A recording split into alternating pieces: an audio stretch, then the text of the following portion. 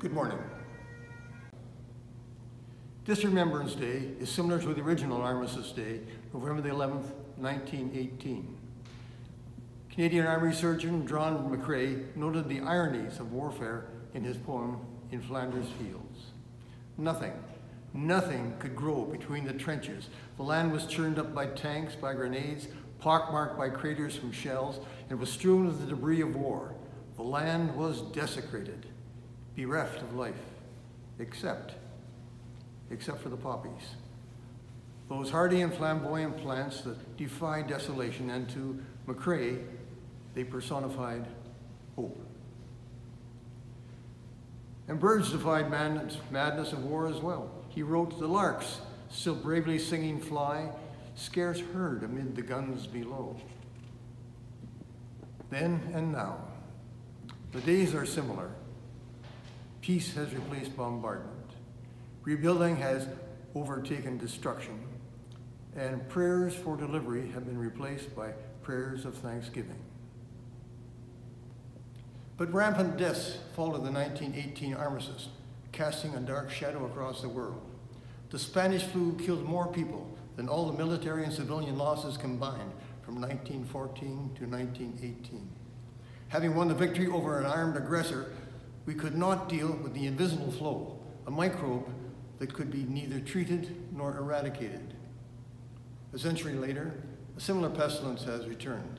The name is new and different, COVID-19, but the battleground is the same.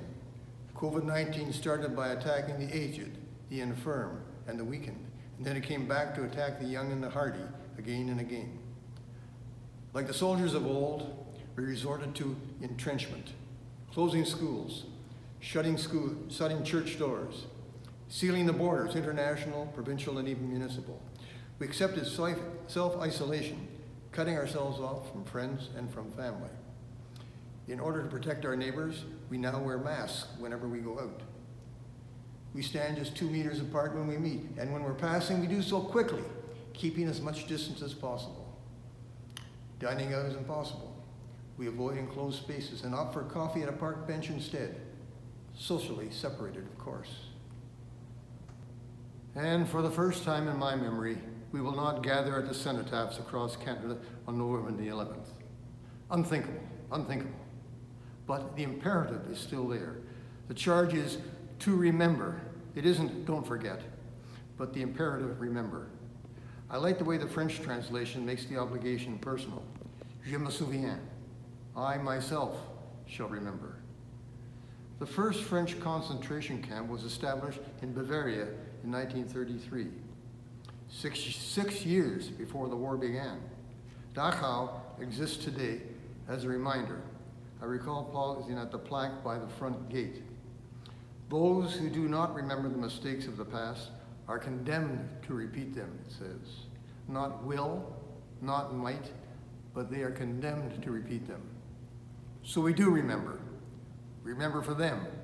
We remember for ourselves. We remember for our children. We have aids to memory. A crutch won at Normandy. A wheelchair earned in Sicily. An uncle, now taciturn, who everyone said was the life of the party until he came back from the war.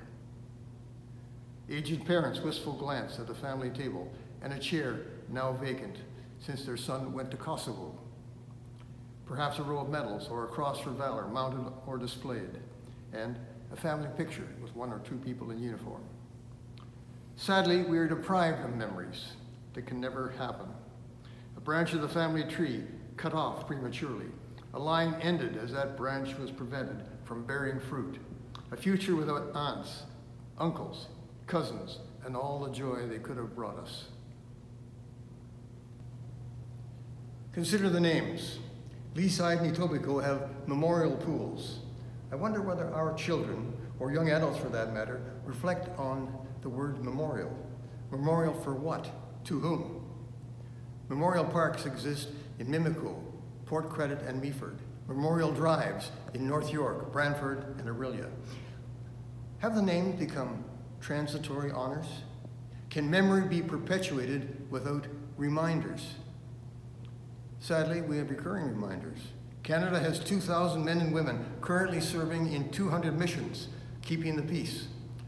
Some monitoring those fragile lulls in warfare, and others remaining to train local people on how to preserve peace once it has been achieved, a new concept to many of them.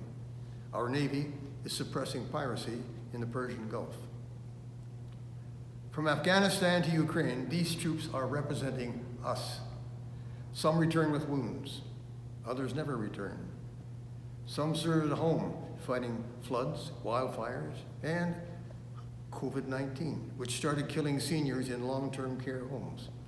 All face physical harm or death. They deserve to be honored.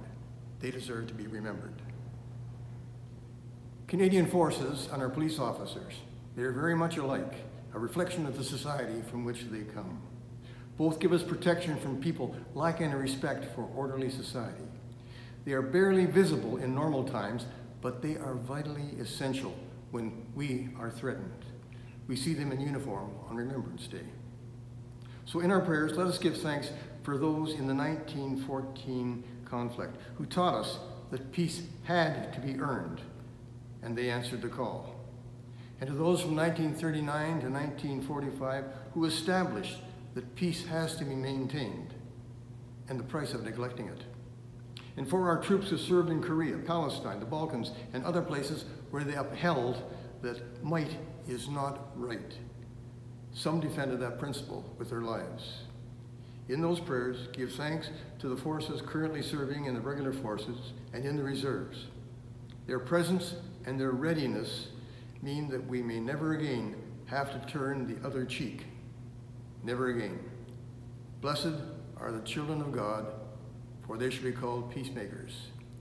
Je me souviens. Amen.